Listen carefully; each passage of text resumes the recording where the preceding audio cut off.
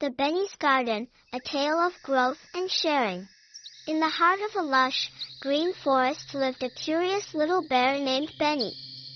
Benny loved to play, eat honey, and take long naps in the sunny meadow.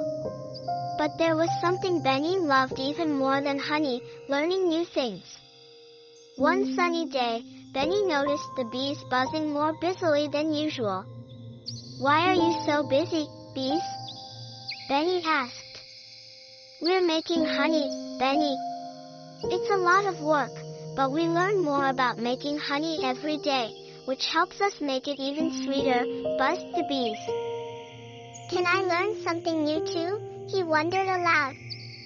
Just then, Benny's friend, Oliver the Owl, flew down. "Of course, Benny. Learning is wonderful. It helps us grow and helps solve problems. What would you like to learn today?" Benny thought for a moment. "I want to learn how to plant a garden. I love eating honey, but I'd also love to eat fruits and vegetables." Oliver clapped his wings with delight. "A splendid idea. Let's start learning."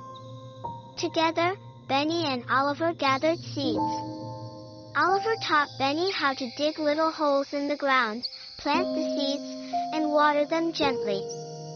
"Seeds are like little treasures that need soil, water, and sun to grow into plants," explained Oliver.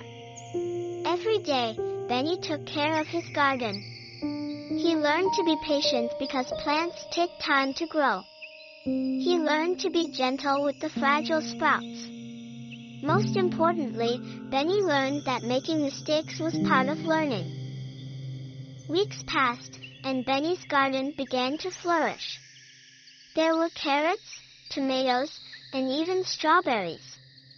Benny was thrilled. "I learned so much, and look what I have now, a beautiful garden." The forest friends came to see Benny's garden. They were amazed at what Benny had learned and accomplished. "Benny, your garden is wonderful. Can you teach us how to plant one too?" they asked. Benny beamed with pride. "Of course. I'll share what I've learned with you."